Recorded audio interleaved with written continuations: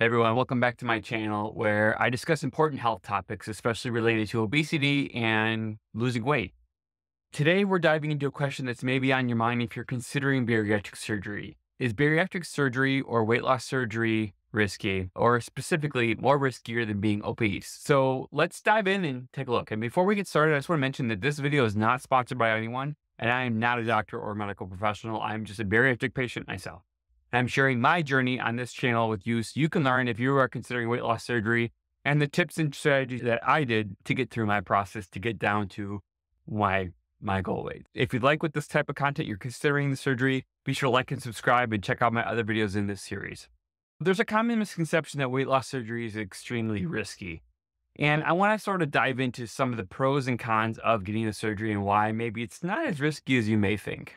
Believe it or not, recent studies have shown that over 200,000 bariatric patients analyzed that the risk of death of weight loss was found to be just 0.16%, 0.16%, or about 1 in every 600 people results in death. That's seems like a lot, like 1 in every 600, but if you think about it, it's probably less riskier than driving a car every day. So 1 in 600, I think, is pretty good odds considering the type of lifestyle that you may be living in order to get the surgery from that point. This rate is actually lower than many other surgeries too. For example, gallbladder surgery is much higher, and even knee replacement surgery is higher than this percentage. Let's put it into perspective. Compared to severe obesity, the risk of death is significantly drops post weight loss surgery. The benefits extend beyond just weight loss. For when you get the surgery, there's a 40% reduction in the risk of disease, over 90% decrease in deaths related to diabetes, and more than 50% decrease in heart disease and fatalities. So you can see that getting weight loss surgery or getting your weight in order, whether that's through surgery or through non-surgery, is definitely probably better than not getting a surgery at all, or at least in my opinion. Important to understand that bariatric surgery does not come without risks. I'm not saying it is completely safe. You could have a bad situation, but that being said, it is less risky than most common surgeries that you may have. And also, like any surgery, whether it's bariatric or non-bariatric, they come with the potential for infection, blood clots, and the risks for internal or external bleeding. Long-term risks also warrant attention as well when it comes to bariatric surgery. Nutritional deficiencies are among the most common, given the surgery's impact on your natural absorption in your gut. With the right dietary strategies, and if you take your multivitamins like the doctor prescribes, you should be okay. There are plenty of supplements out there specifically designed for different types of bariatric surgery. So definitely be sure to check with your dietitian and your doctor before you maybe have the surgery, and understand the costs of these as well.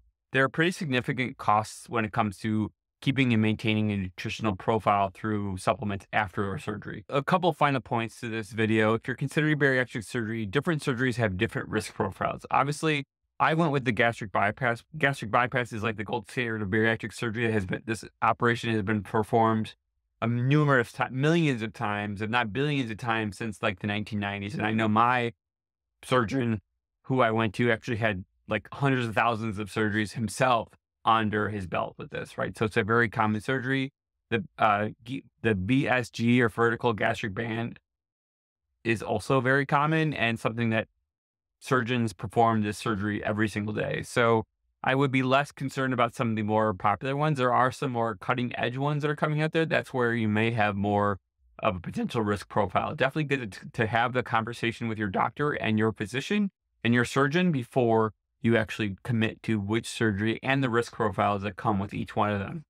In conclusion, bariatric surgery, it does have risks, but in my opinion, given the amount of science and technology and just evolution in healthcare that has happened, the positives far outweigh the potential risks in bariatric surgery. Now, granted, I can't guarantee you're going to have a 100% easy sailing surgery like I had, but ultimately, I think that if you look at the stats, you're pretty safe in that aspect. It's probably much more riskier to stay or maintain your unhealthy lifestyle or an obese lifestyle, given that you're a higher risk of cancer, you're a higher risk of diabetes, you're a higher risk of other complications that come with being obese.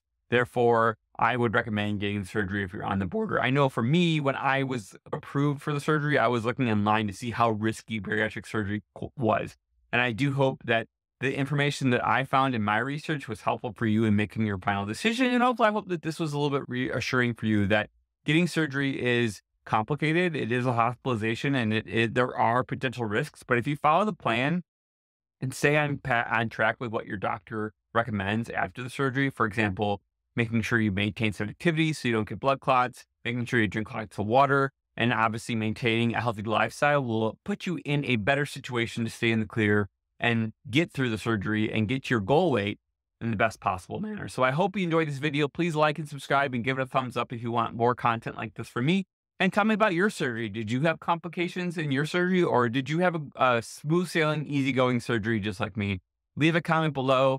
I'd love to share that with the community and show others who are considering this life-altering surgery and how the pros and cons that happen from getting it. And I want you to leave a comment because I hope that will inspire someone to change their lifestyle for the positive and really enjoy life in the best possible way they can. So thanks for watching. That's it for this video. Bye for now.